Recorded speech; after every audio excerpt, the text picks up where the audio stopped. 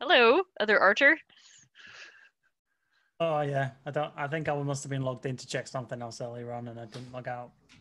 Yeah, I it's keep fine. doing that by accident too for my other Zoom meetings. They're I like, was "Who's checking. Archer?" I was I think I were having to look for this webinar for Dan Sosa and Alex. Is it Alex? I can't remember. Yeah, I think it's Alex. Alec. I was trying to work out if we had like webinar functionality beyond like team meetings, Are you and then I talking? Wait, are forgot. you talking about Charlie's training or Is it Charlie? Could be Charlie. My brain's full Yeah, of yeah, it's names. Charlie. actually? Charlie. Here's a decent question. Charlie I Hoyt. think Yeah. maybe to bring up off the bat, right? Is that Charlie Hoyt is going to have this great continuous integration training, um, and other good software techniques, but it's going to conflict with the daily call, at least as scheduled currently on Wednesday. That's correct, isn't it? Yeah, so I'm gonna recommend we either don't have daily call on Wednesday or we postpone it. I think just Because not having it for the day is not the worst thing in the world, I think it's not unless a huge deal. I'm hoping, yeah. not unless something really, really pressing needs to be recorded. It can wait for a day more than likely. Okay, I suppose we could also put out a poll, but that seems like a logical conclusion to me, and it's my day to do it, but I plan to go to the training, so Yeah, then I I'm guess I going, can do and it. I'm not even a coder, but I'm just going just out of curiosity, just out of Very like, cool. ooh, All right. Well, I'm looking forward to it. I still have all these accounts to make beforehand, but I got my Ubuntu installed finally, so should be in better shape. Nice. Um, would somebody be willing to help annotate the daily call table? I don't think I did it last time, and that's bad because it shows up on the website now. Um, so I'll do it. thank you, Uh, Tyler. Let me just go get a fresh pit and put it onto my other web. Oops, on my other Okay. window. Um, great. All right. Let's see here. All right. Well, Dan, would you like to give an update first on VT? Sure. So some things to update. Yeah, the Charlie Hoyt talk is on Wednesday. Very excited for that. Um, for the contradictory claims team, we got the first round of like piloting how getting annotations for that task would look. We discussed with the annotators and just clarified the task a little bit with that small batch. And now they're working on a larger batch of annotations. So that's nice. Um, with the engineering team, with you and Jude, I mean, good stuff is going on. Refactoring our old code, starting to get some test cases in there, and just continue to work on documentation with Josh. So that's good as well. Those are the main updates for right now. Very great. Very cool. Jen, I see you're here too. Do you have anything you'd like to add? Just that I have like very rudimentary tests set up for all of the functions now, and I'm just waiting to meet up with them to like discuss functionality and overall architecture. And I guess I'll post the meeting time in the engineers channel so that anyone who wants to listen in can. That's Nice. great. Okay. Yeah, that sounds useful. And you and I have to arrange a meeting as well to talk about consolidation. Right. Let me know when you think that would be a good time. I'm still surveying stuff, so I'm not in any great hurry. Okay. Um, That could probably happen after the meeting with Ben. So yeah, that makes sense to me. yeah. Okay, excellent. Sweet. Um, I think Josh is also making some progress with the documentation, auto doc stuff, and Charlie was helping him with read the docs, which I guess we're all going to learn about if we join the training on Wednesday. Yeah, it looks good. I mean, I'm team read the docs. Same. All right, I'm learning so many new things too, so I'm very excited. Um, okay, let's see. I am not seeing anyone here from Risk, but if I've missed you, please holler. Let's see. I'm not seeing anybody here. I don't think I see anybody here from Ties, but if you're here, please holler. Uh, let's see. Let's see. I missed this part on the table where Team Discovery Engine says Archer and Archer's brain, but we are missing Archer as well. at the moment, but Lucas is here, Yeah, Lucas is I think. he was here. So he was here. So he asked for the link, but he's not here now. Okay, but Oh, he Isaac is joined. here. Yeah. So Isaac, do you have any updates for us for forecasting? Yeah, sure. So,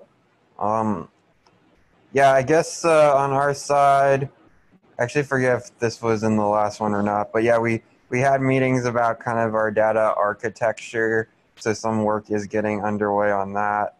We're kind of I'm writing out a planning document for kind of what our focus is going to be for the next few months. So that should hopefully provide some more insight. We got confidence intervals added to our main repo, so soon we should be able to display the model's confidence in its predictions and the range of values it thinks it might be in, which is good for an interpretability standpoint. Also just writing up kind of a review of some of our methodology and probably gonna post that on towards data science just for publicity and other stuff. So I guess that's the overview. Okay, thank you. I'm looking forward to that. I think it's gonna be opening like 2 weeks. Let's see. Okay. I see folks here from comms. Are there any updates from comms? I don't. I think Bianca should probably speak here if she's comfortable. Otherwise, I'll do. Mostly because Bianca's working on some clever stuff right now, so I think she's got more to say than I do. Well, that's not for me to claim, but yeah, no, sorry, I can't have my video on. I'm in my kitchen. It's very untidy. But yeah, so we had a really good call, which we didn't record. Apologies for that, but there's a really good summary of that Shirley posted, shared for anybody who's interested in. The idea was to discuss the whole flow of people first arriving to CoronaWhy and signing up and getting engaged quickly. And yeah, we've got a Miro. We've got a Miro document for planning like the volunteer journey through the first being introduced to us, right through to the joining process and the interactions that are going to exist. We're trying to build like a flow chart. Yeah, so the idea is there to connect the dots and get all the things that have already been done and see what needs to be done and how we can make that process smoother for everyone involved. And so at the moment, Anton is looking into getting volunteer details into the CRM, and Rohan is looking at changing the sign-up form on the website so we can connect that with what we have in the CRM. And I have some stuff to do in the CRM to make sure it's all safe and private in terms of the data. And I've been going through the current database and I've basically merged all of the Slack users with all of our email users and merged them all into their individuals. So we'll have the Slack user links and the Slack information attached to the whoever's signed up with it. So sometimes it's like 2 different emails, or it's like their username and what name they go by. And from that, I've also started pulling organizations connected to people. So institutions, or, like what universities that email address is from. And after I'm working through that. And then once I'm done with that, I'm going to do organizations. So like NASA, JPL, or any other, we're just getting with one big list of like organizations connected to them people. That's the plan. I'm doing that manually right now. If we can get that out of LinkedIn as well, would be helpful. But yeah, and I've also been like manually adding LinkedIn profiles that I've been finding, and we've got about 1,500 lines right now in it. Wow. Yeah. So we're finally consolidating basically the volunteer metrics between Slack and the entire user base is going into one space. That's great. Yeah. Long and time. There's some weird ones in there, and there's quite a few duplicates as well. But it's the nature of anything like this. It'll give us an idea of who signed up, and rather than just like some people have signed into just obviously just Slack and never signed up through the form. So it gives us that information and makes us have an idea what's going on there. And yeah, it's just we're just trying to better understand it right now. But yeah, and Bianca's working really well on. And I've introduced Dog Alley to the CRM. I made her account so she can have a look around, because it's probably going to be our data management system as well. So it's going to be like policy documents, organizational documents, templates. Potentially, if we can build it right, it might have social media management in there too. So hopefully it's going to do a lot of the sort of heavy lifting in one space. And Anton is on about, well, he's already thrown together on the infrastructure wiki. So we can start looking at what we need to, so the wiki might be able to be used for coding practices and for, you know, anything that people create, information that needs to be stored in a more long-term knowledge management style. And then we'll have a single space of, with the idea of that single place of truth, and we'll have a secure place for the secure stuff, and the wiki will be the space for the public knowledge, for lack of a better word. That's the plan. So are you planning, I'm not familiar with CRM at this point. Is it also going to be used to manage email communication, or is it going to be used with the existing forms of email communication? No, it'll do emails. Okay. It manages emails. So does that mean you're going to make like a new group, and then we're going to have to migrate off of the old group? Well, once we bring all the users in there, we'll be able to. I don't know if we're going to be able to use it for like the Google Daily email. I don't know if it does that, but it probably will do. Okay. But the idea is we're going to, well, with Bianca's understanding, we're going to build like permission levels. So some people are going to be able to access more of it, and some people are going to be able to access less of it. And the idea is we work out what people need to access to do certain jobs, and that's the ones they'll access.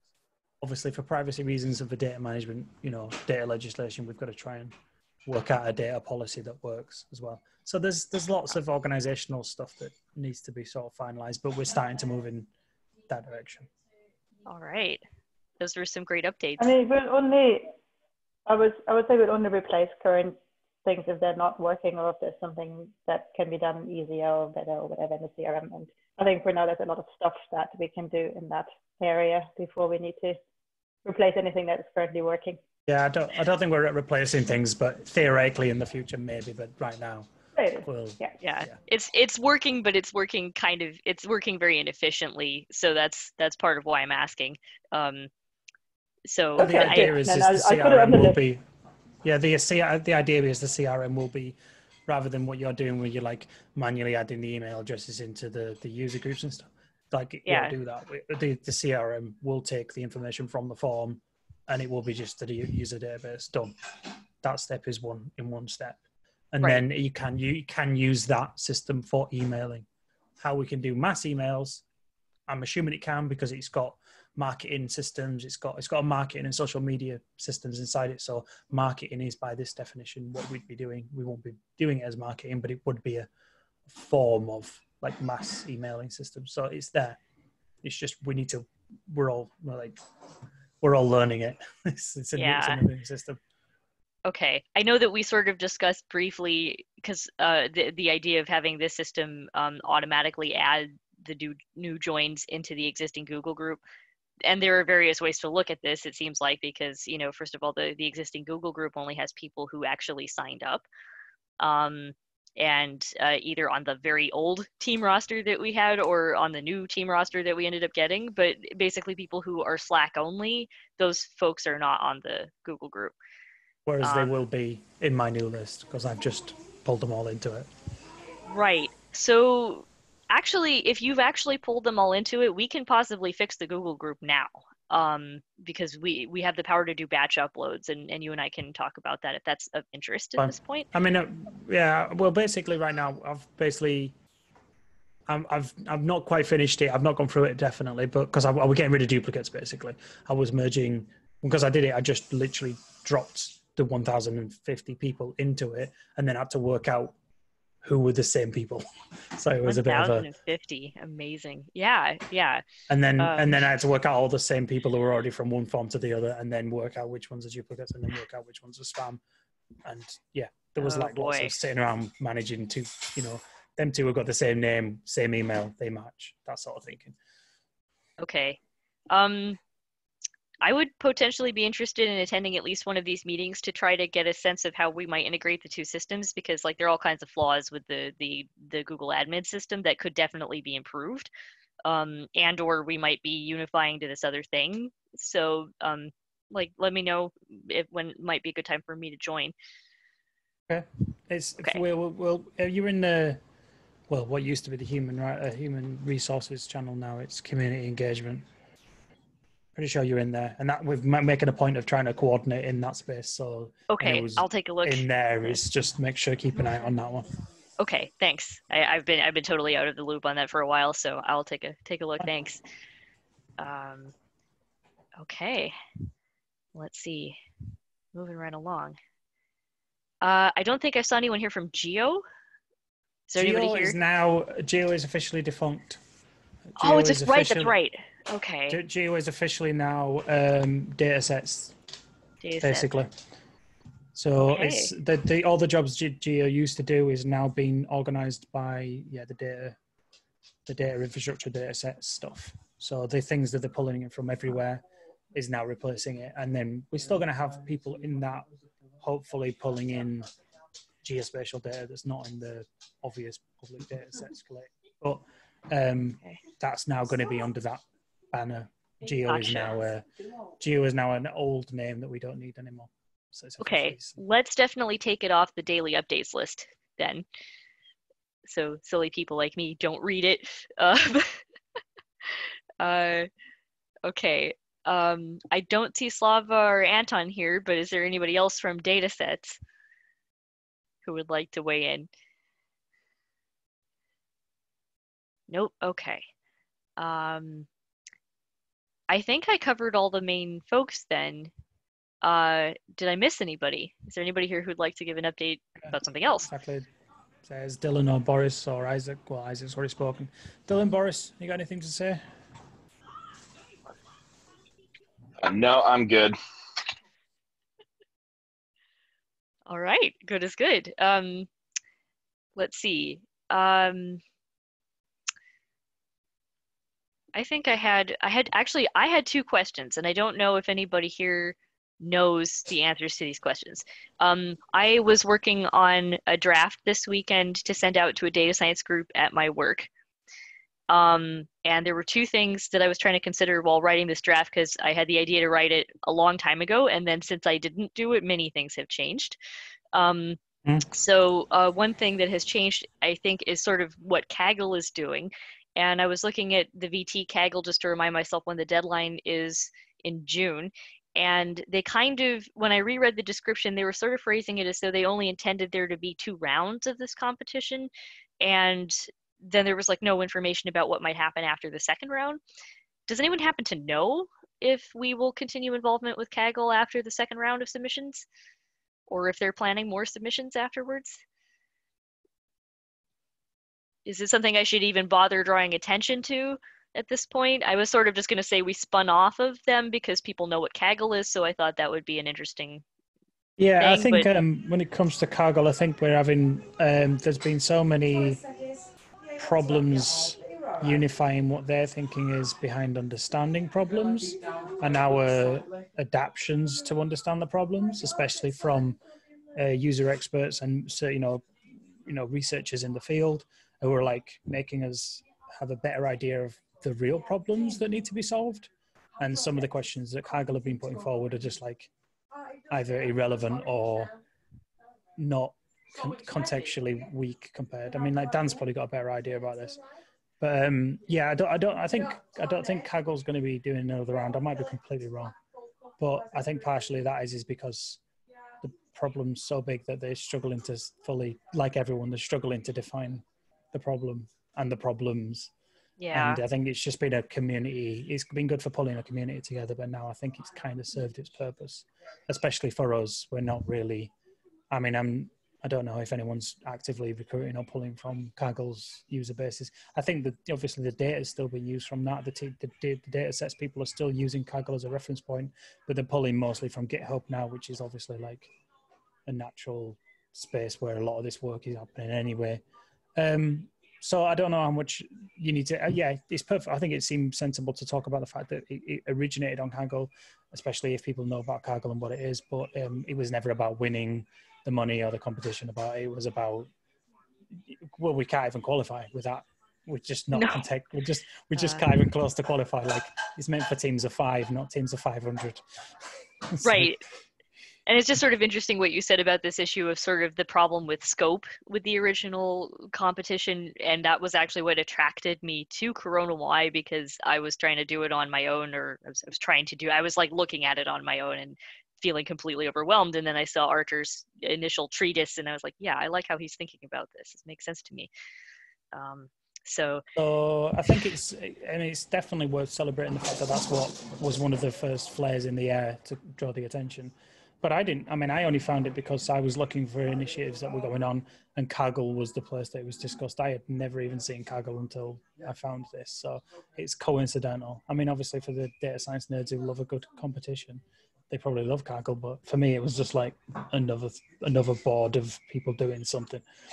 I say, well, they have the data, and you don't have to enter competitions. You can still like become a better data scientist just interacting with what they do. So, what's not to like about that? Well, we're interacting directly with the AI Institute themselves now. So AI2 will interacting, which is they are curating it. Kaggle are hosting it, so we're dealing with the curators directly rather than Kaggle struggling. And now we're actually not only Kaggle's not even hosting it for us anymore. We're hosting ourselves. So we're not only we're getting directly from the curators, and we're hosting our own information now. So we've kind of gone around Kaggle completely now. But they're obviously doing a good job, and especially for the smaller communities out there, they're obviously amazing. But we've kind of outgrown their use case. Right. I knew this was happening, and I just knew we were sort of taking cues from their competition like prompts. But it seems like we're beginning to diverge more. And their prompts seem to also be subsiding, so that's kind of why it's like, should I be like, hey, if you like Kaggle, you should join us. Okay, and then this ties in well to my my set. So I'm sorry, Tyler. The next question this ties in well to my next question, which was that the direction we've gone in since starting from Kaggle is more, as far as I can tell, about this principle of discovery engine. And just using this as a general way to revolutionize the way scientists do literature review. This is how I understand it, not having been in all the Discovery Engine meetings. I am trying to figure out a way to explain that accurately to the broader data science community with whom I am sharing this information. Do we have kind of an official description of our Discovery Engine concept that is appropriate to share with potential new recruits? I think Arta's weekly summary that came out yesterday or today has probably got something that you might be able to pull from. We've got weekly summary. And also, he's starting to do a weekly summary now. Emailing it, because I didn't see, or is he just posting it on general? It's on YouTube. I don't know if it's been posted anywhere beyond that. Gotcha. Okay. But he's also, we've got a lady, I can't remember her name right now, but she's an editor for, Kathy. Kathy, who's the editor of a Stanford communication, like science communication, or former editor of a Stanford science communication. So she sounds like, and she's been good at taking Arta's weird brain thought that he struggles to communicate sometimes and turning it into like more communicated, clearer, conscious, and she's starting to understand it. So I think once we get a few more people part of that discussion, we're going to be able to have a more concrete explanation of the plan and where we are with it, rather than this very vague, complex, interrelated idea and with lots of images. So we are slowly increasing the clarity around it, but I don't know why we are fully on it yet.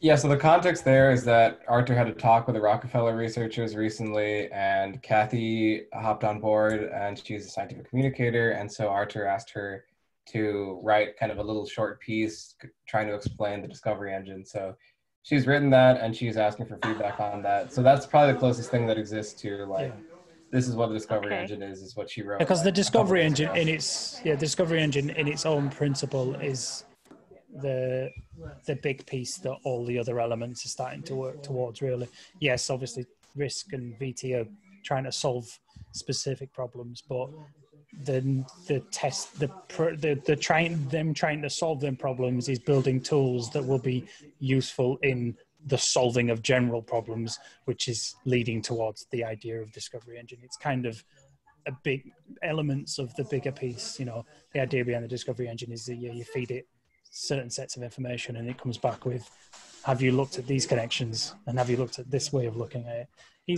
I've looked at some of the summaries on it and it does need to get communicated better. It's hard for me because there's lots of things I have to understand, just like Arta does, where like you have to understand a decent amount of medical knowledge and a decent amount of data science and a decent amount of AI before you can even make sense of it all. So we need to take all that complexity out of it and make it more human in its explanation.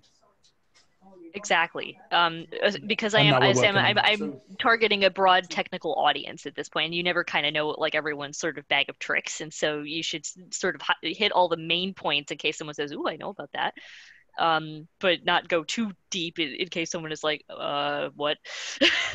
I mean, like Where can I find regularly. this document that's being drafted? I just tagged you in the thread. Nice, thank you. I thought that might be it. Yeah, that was it. Okay, so that's in the introductions channel, I guess. Yep. And okay, great. Well, we have 2 minutes, and I've talked a lot again. So, does anyone else have anything they'd like to bring up for Q&A? I guess just on a similar level too, that's kind of what we're doing on time series forecasting too. Like obviously right now we're focused on forecasting the coronavirus, but we're trying to create a better general framework for time series forecasting on problems where there's not that much temporal data, which COVID isn't.